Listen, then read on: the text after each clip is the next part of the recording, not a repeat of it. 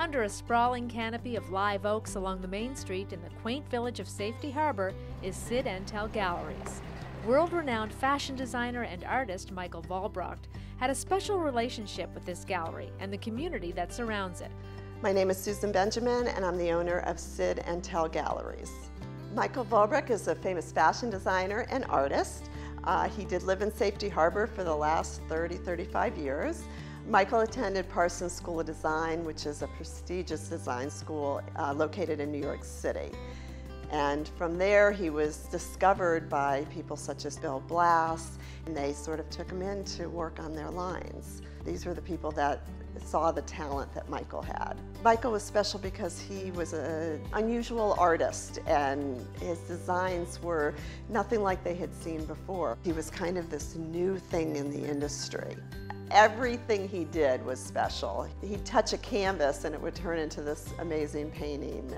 I don't even know how to describe that. It just like comes from within. He was just a really unique individual. Michael Vollbracht's rare artistic talents brought him acknowledgement not only from the worlds of art and fashion.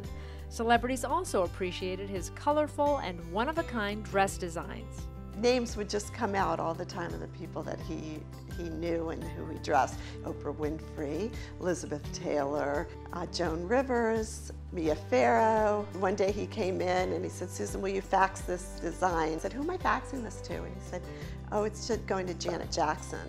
She needed a dress for some event she was going to." And I was like, very impressed, but it was his normal life. From fashion to painting to collaging, Michael's creativity took many forms, showcasing his unique and original style.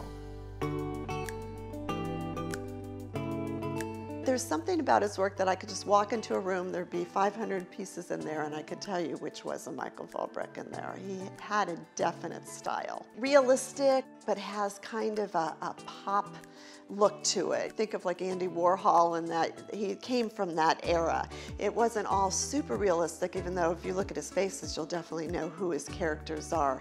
He had a modern twist to everything and a classy look to his work.